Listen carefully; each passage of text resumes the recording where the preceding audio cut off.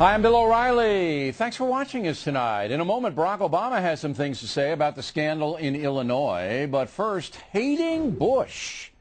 That is the subject of this evening's Talking Points memo. Over the weekend, an Iraqi journalist threw his shoes at President Bush at a Baghdad press conference, obviously trying to demean the president. The guy is now in prison. Here's a review of what happened and how the president reacted.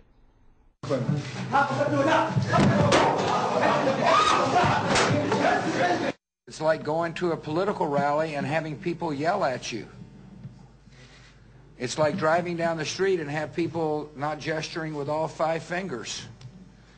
It's a way for people to draw, attention. I don't know what the guy's cause is, but one thing is for certain, he caused you to ask me a question about him.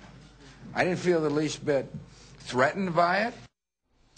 Well, the sad truth is there are millions of Bush haters all over the world, including many Americans. Two of the most hateful political websites in the USA, the Daily Kos and the Huffington Post, were absolutely gleeful about the shoe thrower.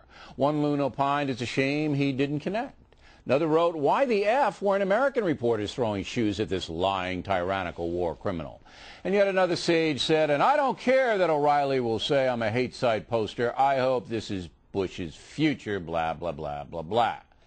Well, hate is hate, but in a country that honors free speech, it's allowed in the private sector and sometimes even in the public arena, as we've seen in Washington state. And now in Iraq, dissent is allowed as well. The shoe guy knew he'd get thrown in the slammer, but he still has his head, something he wouldn't have if he did that to Saddam or to some Taliban leader. Now, the incident refocused attention on Mr. Bush, who has just a month left in office. He will leave with low poll numbers, a chaotic economy, and an unfinished war on terror. There's no doubt some historians will hammer the president, but his legacy will be open to debate.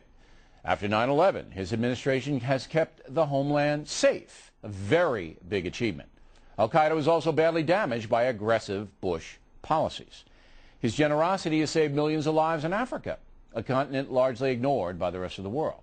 And for 3/4 of his administration, there was relative prosperity in America.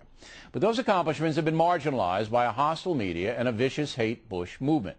It's not really fair, but that's the way it is. And that's a memo.